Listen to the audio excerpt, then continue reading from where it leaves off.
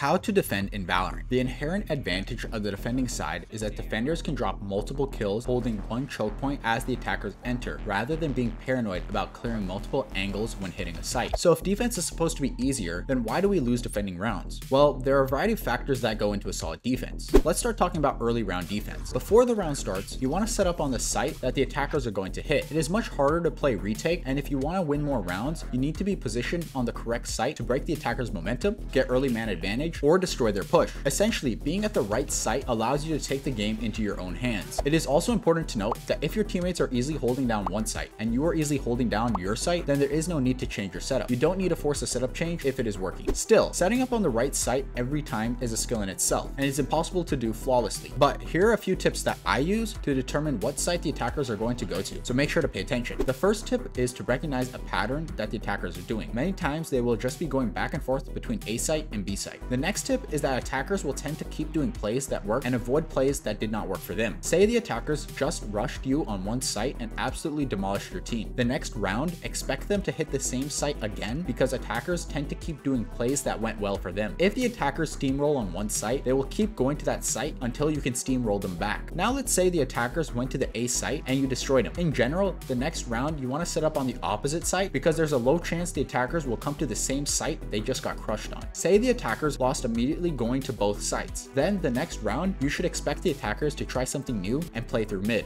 Next, let's say the attackers failed to push on both A and B site. However, when they hit B site, they were able to get the plant off. The next round, expect them to hit the B site because they had at least planted the bomb. Lastly, let's say the attackers were on a save round and got the plant off on A site but still lost. The next round, you want to set up on A site because the attackers are probably thinking they can win now that they have proper guns. Essentially, attackers will either go in a predictable pattern between sites or keep running plays that work for them. So you need to observe weaknesses in your defense, strengths in the attacker's offense, and use pattern recognition to set up on the right site. And before I get to the next tip, make sure to drop a like, hit that subscribe button, and turn notifications on so you can get better at Valorant. Let's get this channel over 1,000 subs. And follow my Twitch where I go live on weekdays. I'd love to talk to you guys. After setting up on the right site, you need to pay attention to your early round positioning. I'll start by mentioning what you should not be doing as a defender, which is pushing out of your site just to aim duel the attackers every round. There is no smart play behind this other than relying on your aim being better than the opponent's. You should instead hold angles where the enemies will come to you rather than swinging the attackers and dying. That is why early round positioning on defense is the most important aspect to winning your defensive half. Factors that go into early round positioning include what agent you are playing and what gun you have, and what agents you're reversing and what guns they have. First, you need to position yourself in a spot that is best for your agent. When I play chamber on Ascent, I like to position myself in a spot no other agent can play. This usually catches attackers off guard. For example, if I'm on B site, I play boat and TP out after I get a kill. I noticed that a lot of people who are not chamber like to play boat as well, but it is a terrible spot for them because they cannot TP out. If I am playing Sova on B site of Ascent, I would stand in lane and use my shock darts to bounce it off the entrance and get easy damage while the attackers try to rush out. From lane, I can reposition to back site and even shoot my recon dart at the wall to know if the attackers are out or not.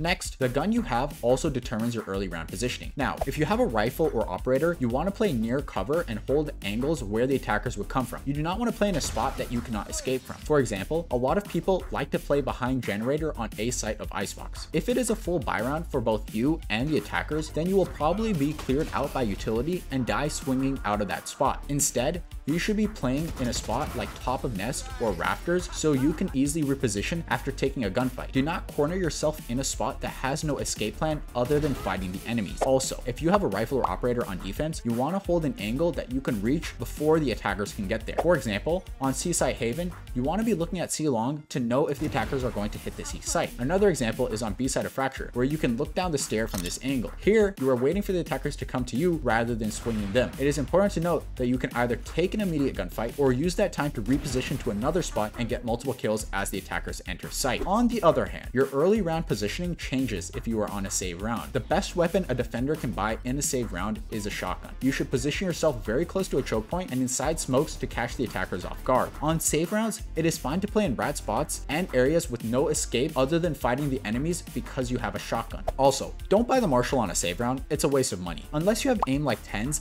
the reward to risk ratio is not worth it, and you're better off buying a shorty or a bucky and playing a close angle. Now, let's talk about how the opponent's agent composition affects your early round positioning. You never want to play in a spot that the attackers constantly use utility on. A simple example is playing backside B or cubby on bind when you're reversing a raise. The enemy raise will always throw her nade in those spots and you will take so much unnecessary damage. Because you are facing a raise, you need to play in other spots such as the box outside of hookah, garden, top of sight, elbow, and anywhere else that nade won't land. If the attackers are using a lot of utility in certain spots, ask your teammates to help you out. For example, you can double up in hookah with shotguns to stop the attackers from rushing in, or have instant smokes to pause the attacker's momentum. At the same time, you need to position yourself according to the enemy team's ultimates. For example, if you are on Fracture and are facing a Breach or Brimstone who have their ults, you do not want to stand on top or bottom of a site because they will just use their ultimates there and you will have no chance to survive. Instead, you have to play A main, sand, or dish to dodge those ults. Moving on,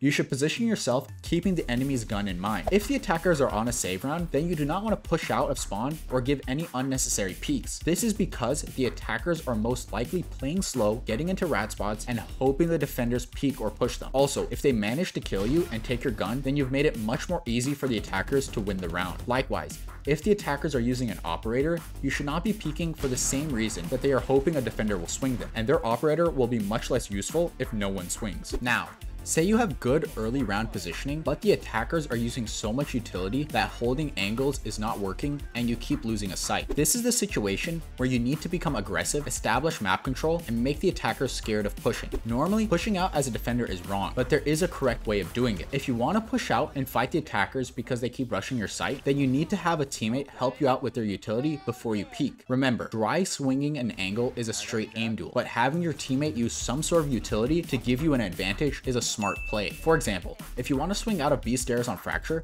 have your teammate flash for you before you peek. This way you can get an easy kill on the attackers rather than making a gamble play with your aim. Another example is having a Sova shoot a recon dart for you as you peek from A site on icebox. That way the attackers will either be scanned for you or will turn around to shoot the dart as you peek out for an easy kill. Essentially, aggressive peeks combined with your teammate's utility is an effective way to stop the attackers from rushing a site. Also, if you notice a teammate is pushing out and dying on defense, rather than getting upset at him for throwing rounds, combo your utility with him so that he has a higher chance of winning his gunfight. After pushing out and getting one kill, do not get greedy for more kills. As a defender, getting one kill and dying is not good enough. So try to get one kill and leave because your only focus should be getting a numbers advantage. So to summarize, early round defense consists of setting up on the right site, positioning yourself according to your utility and weapons as well as the enemy's utility and weapons, and coordinating peeks with your teammate's utility to stop the attacker's rush. And make sure not to do the exact same plays or setups over and over because you will become too predictable. A good way to prevent this is to practice multiple setups and plays on different sites. Next, let's talk about mid-round defense. This occurs when the attackers are not rushing a site and are playing slow. Mid-round defense is all about patience,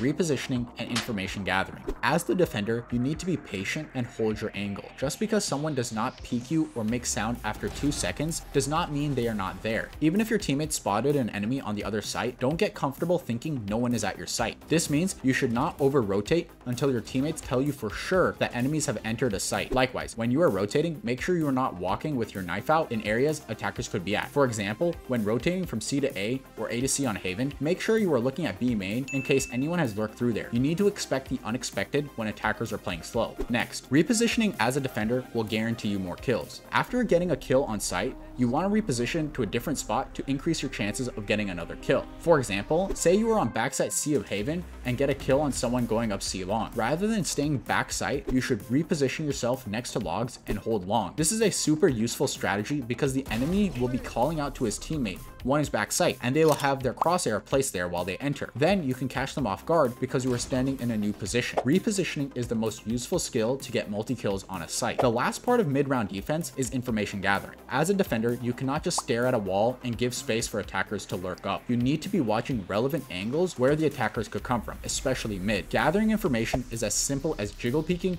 and jump peeking areas where the attackers could come from. Jump peeking lets you get information about where the attackers are and protects you from dying. This is a fundamental skill in Valorant to get information and dodge shots. Jiggle peeking is good just so that you are not a stationary target when the attackers choose to enter your site. Here you can quickly get information before the attackers hit the site, and it gives you the option to back off rather than being forced into a gunfight. Remember, in mid-round defense, the attackers are playing slow and are waiting for you to make a mistake, so expect the unexpected, reposition after a kill, and use peeking to get quick information. Lastly, let's talk about late round defense. This occurs when the attackers have taken the site and planted the bomb. Retaking the site and defusing the bomb is the hardest part of the defending side. This is because your roles have switched, where the defenders now need to clear multiple angles to retake, and the attackers need to hold the choke points where the defenders can come from. When retaking, the most important thing to do is to ask teammates to wait so you can push as a unit. Retaking is significantly harder to do when everyone pushes in one by one and dies. Before you retake, ask your teammates what utility they have and call out what utility you have. Consider retaking the same as if you were attacking a site. You do not go in one by one without any utility. You go in throwing all the utility you got and pushing in as a team. For example, an individual Reyna flash or Sova dart will quickly get shot at. However, if they throw their utility together, the attackers must choose between shooting the blind and getting scanned, or shooting the scan but being blind as you push out. Again, don't just dry entry one by one like so many players do. Another point to keep in mind during a retake is if the attackers are down numbers. You need to expect them to hold aggressive angles in a post-plant situation because their chances of winning the round is already low. Likewise, if the attackers were able to fake a hit and planted the bomb on the other site, you need to expect someone to be close to your spawn. For example, if the attackers have planted C site on Haven and have had time to reposition, you should expect someone to be hiding in garage window waiting to peek your spawn. And lastly, as a defender, you need to flank less often. Flanking does not provide much value, especially when the attackers have a sentinel alive. I would limit flanks to only 2 to 3 times in a match at most, and only when the attackers do not have a sentinel player alive. You gain much more value rotating from your spawn and retaking with your team than you do on a flank. And if you're trying to get better game sense, check out my previous video over how to predict your opponents. Make sure to drop a like, subscribe, and follow my Twitch for more content, and I'll see you in the next one.